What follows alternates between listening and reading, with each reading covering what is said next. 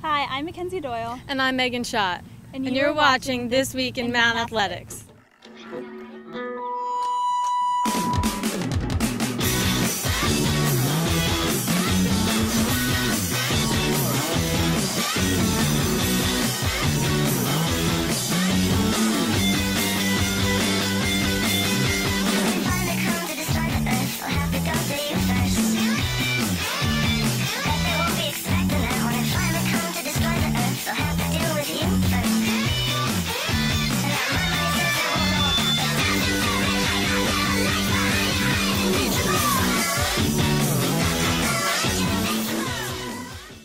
Once again, I am sophomore Mackenzie Doyle. And I'm sophomore Megan Schott. And we're here, members of the Mount St. Mary's cross country team, and your hosts for the week.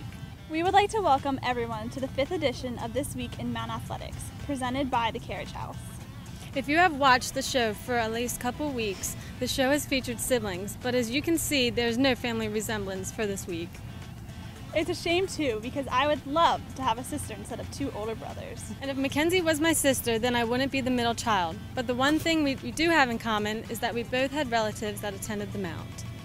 That's true. The Mount is about family and tradition, so maybe we should start the show with the Mount women's soccer team. That does sound like a good place to start. After the Mount women's soccer team played 2 games this weekend and celebrated its 20th anniversary of its first season over the weekend, here's Mackenzie with the details.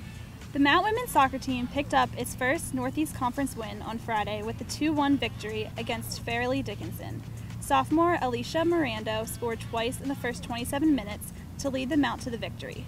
She scored in the 6th minute off helpers from senior Andrea Boysich and junior Jackie Corley, and then scored the eventual game winner off an assist from junior Carrie Ann McGetting. Freshman goalkeepers Rachel Boren and Vicky Kokoza combined for 8 saves in the win. After the 20th anniversary celebration on Saturday, the Mount fell 5-0 to Navy on Sunday. The members of the 20th anniversary team were honored at halftime. Our team, the Mount cross country team, was at the George Mason Invitational on Saturday. Here's Megan with the details. Senior Megan Kinsella continues to have a strong season after finishing 13th at George Mason Invitational on Saturday to lead the Mount to a 5th place standing at the event. My sophomore co-host, Mackenzie Doyle, finished 17th and I was 20th for the women.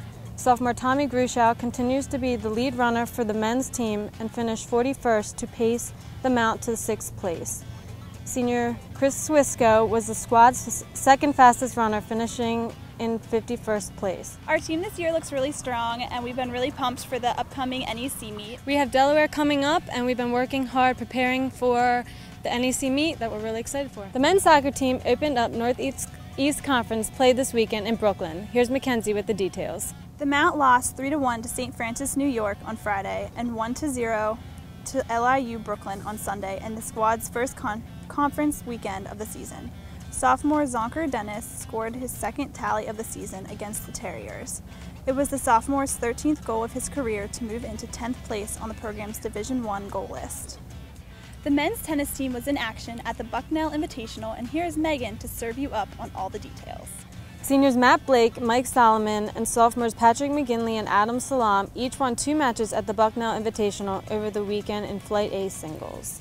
The Mount's women's tennis team was also in action over the weekend at the George Mason Invitational.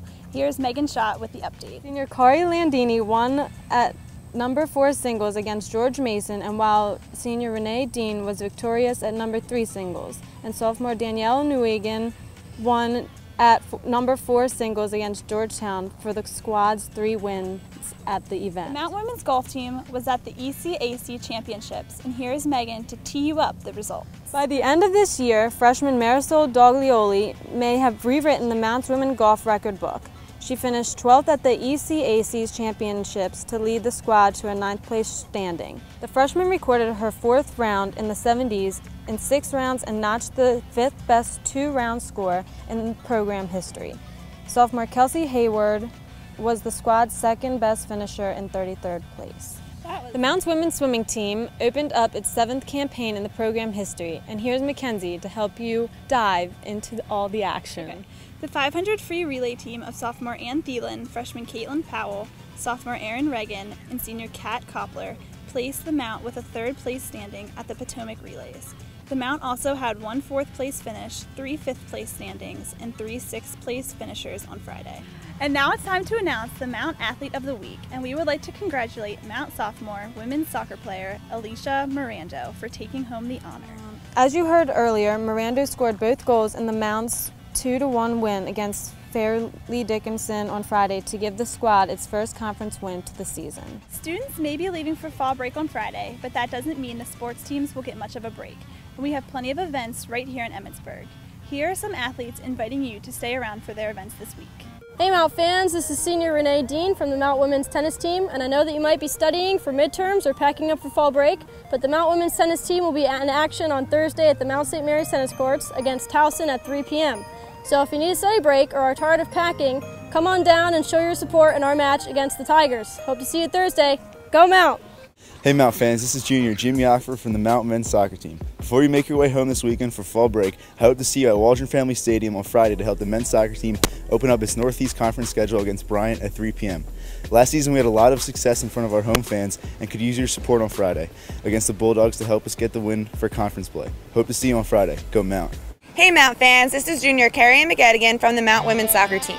We know that we are playing late on Friday and that you might be looking for the early exit from the Mount, but the women's soccer team has provided some excitement under the lights at Waldron Family Stadium on Friday, and we hope that it continues against Robert Morris at 7 p.m. this Friday. It should be a great day of soccer, and we hope to have your support against the Colonials. Hope to see you Friday. Go Mount!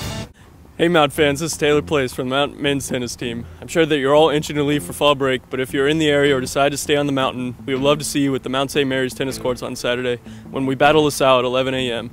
We haven't had a home match since September 16th, and your next chance to see us will be October 21st, so we hope that you will stop by to see us against the Explorers. Hope to see you on Saturday. Go Mount! Hey Mount fans, I'm Mackenzie Buckwalter on Mount's women's soccer team. Sunday will mark our last home game until our final weekend here at Waldron Stadium. So on Sunday at 12 p.m., we play Sacred Heart. We realize fall break is coming up and you may have plans, but why not spend your last hurrah here at the Mount, at the Waldron Stadium? We have plenty of room, so come fill the seats. See you then, go Mount! Hey Mount fans, this is sophomore Brett Smoot from the Mount Men's Soccer Team. We know that most of you will be heading away from the Mount this weekend, but if you were hanging around the area on Sunday and want to watch some real football instead of the American football, come on down to Waldron Family Stadium for our match against Fairleigh Dickinson at 3 p.m. It's going to be a great day of soccer, and we hope to see you there as we take on the Knights. Hope to see you Sunday. Go Mount! Along with all those events in Emmitsburg, the women's golf team will be at Rutgers Invitational, and the men's golf team will be at the Binghamton Fall Invitational. Our team will be off until October 12th at the Blue and Gold Invitational. Top Plays is back, and the Mount just released the top play of the month. Vote for the men's and women's soccer. Make sure you check it out at mountathletics.com, and voting will end on October 12th. Remember that you can get all of your Mount Athletics news at mountathletics.com, and check us out on Facebook, Twitter, and YouTube by searching for Mount Athletics. You can also like us on Facebook by texting Like Mount Athletics to 32665. And don't forget that the next time you are at the Waldron Family Stadium to enter our Twit Pick of the Day contest, all you have to do is take a picture of the action and tweet it at Mount Athletics, and if you chosen as the pick of the day, you can win a cool Mount Athletic prize. Don't delay and show your Mount pride today. Once again, I'm Mackenzie Doyle. And I'm Megan Schott. And this was This Week's in Mount Athletics. Yeah!